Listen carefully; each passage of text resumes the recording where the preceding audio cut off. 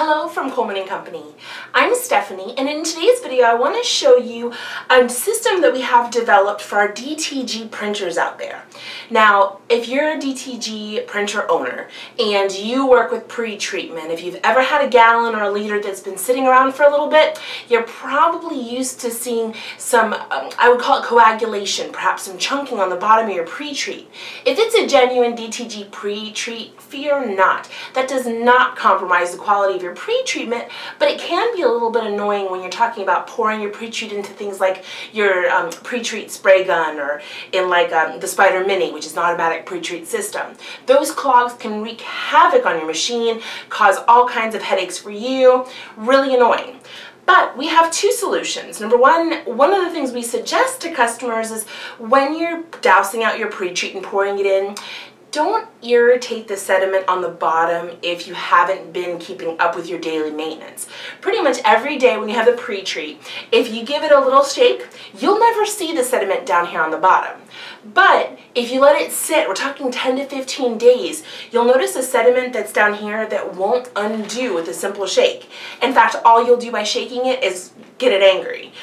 Essentially, if you do end up with chunks in here, again, the quality of your pre-treatment's not been compromised. However, understand that it's never going to redissolve into the solution. It's been designed to still function even with fallout, which is the sediment at the bottom. What you can do instead, though, if you have angered it or you don't feel comfortable pouring in or you still have clogs when you do that, is to use our DTG Pretreat Filter Kit. Let me show you how it works and the best way for you to use it to give your pre-treat the longest life possible, and so that way you don't have to worry about clogs in the near future. Alright, this is the DTG Pretreat Filter Kit. It's really comprised of just three separate parts. There's the filter, and you can see the filter has some good holes for the solution to go right through. You'll have 20 of these in your kit. Then you have the holder that holds the filter and conveniently goes around our pitcher. And here's the pitcher. It has some measurements here. Okay, so whether you're doing a gallon or you're doing a liter, it's very easy to deal with it, okay? So all you're going to do is you're going to place it nicely like so. You'll take your questionable bottle of pre-treat or one that you've seen has collected sediment. Now, a little side note is here at Coleman & Company, we go through the pre-treatment way too quickly to have a bottle that's going to be sitting there settling. So instead what we're going to do, my product manager went ahead and put 5 drops of white ink in here. Now if you've ever dropped ink directly into pre-treat, you know it clotted immediately. So that's what I'm going to use as our demonstration so you can kind of see is the clots we created. The other cool part is that the rest of the pre-treatment that's in here is completely fine and usable. So I'm going to go ahead and filter it using our filtration system, and then of course pour it all back in here and send this over to our printers. So here we go. I'm going to uncap and then find which flow you like better. Good, there we go. All right. And you can see there are different angles, so you want to be careful not to slosh it, but put it right into the little middle hole and it should go pretty straightforward.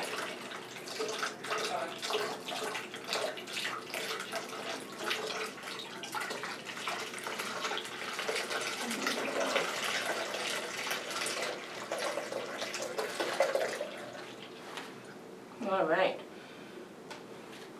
A little frothy there from my shaking. All right.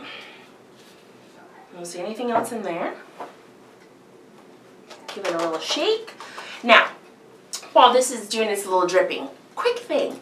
You can actually reuse these filters like 3 to 4 times. Just flip it over underneath your sink or whatever wash basin you use to clean up with your DTG inks and push the water in reverse through there just to dislodge. Now my clumps are going to look, again, a little more coagulated, but yours, if it's pre-treatment, should look a little bit like yogurt, like chunks of yogurt, okay? Again, your pre-treatment is completely fine. It is completely able to be used, full strength, and will work just as perfect as a brand new bottle that hadn't separated.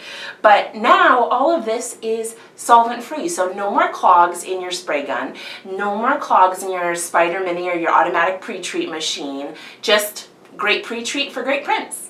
All right, so once you're done, with that, and I'll show you the yuck that's in there, you can just simply pour it right back into your bottle.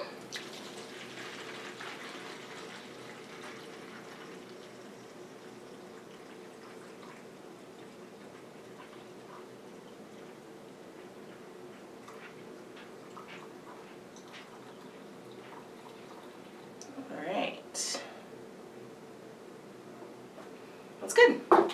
Now, let me show you what was actually in there. So now this Pretreat, completely filtered, good to go.